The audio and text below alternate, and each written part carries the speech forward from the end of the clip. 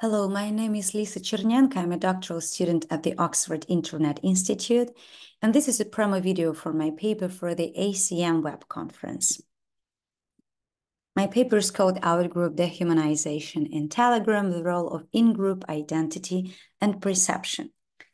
Dehumanization is defined as the act of perceiving or treating of people as less than human. Several researchers suggested some NLP tools for automatic detection of dehumanization in language.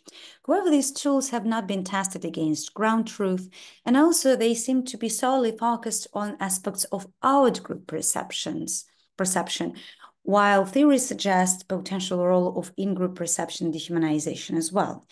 To address these research gaps, I started by creating a contrasted data set of dehumanizing versus neutral posts of Telegram news channels.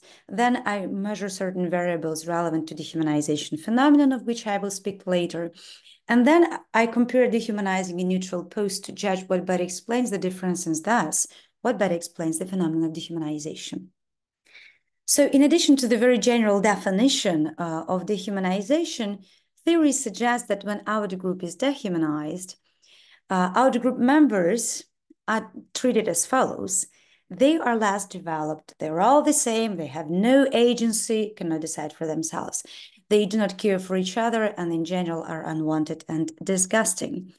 In formal terms, this can be conceptualized as vertical comparison, de-individuation, denial of agency, and communality, indifference, and humiliating emotions. As you can see, these concepts all focus certain aspects of outgroup perception.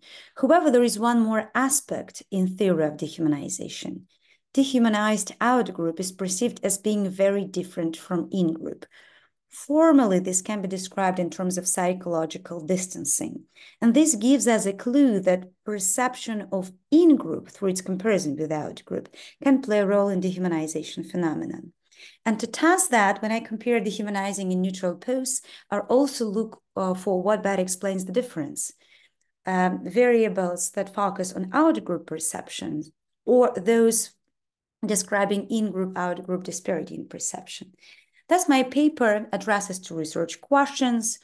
First, about language representation of dehumanization, and second, the role of in-group perception in dehumanization. To learn more, please attend my presentation.